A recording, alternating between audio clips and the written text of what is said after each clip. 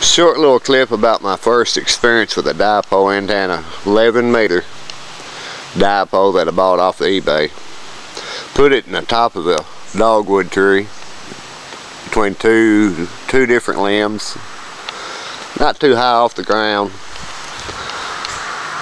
But she was strung up there. I just pitched it up in the tree, ran my coax across to this tree,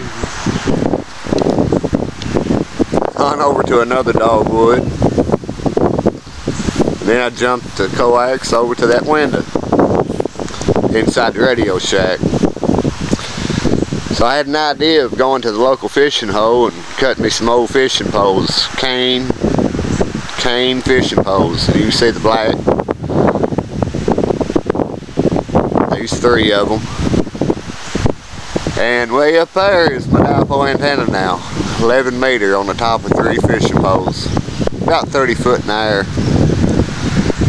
Does pretty well. Only drawback is the old Antron 99. This is a trial and error. I hope to move it later away from the house, but I've got it weighted down, as you can see.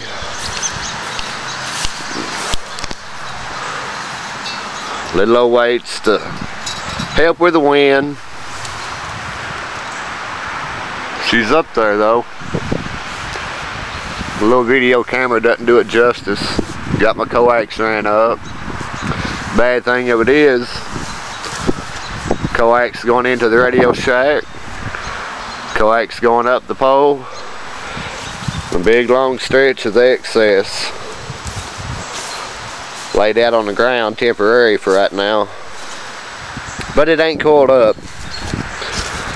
I just hate to chop the coax to the perfect length for this, since this is temporary. Here's another counterweight. She's swinging on up there.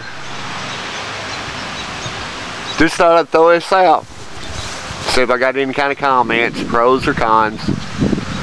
Take care. Enjoy.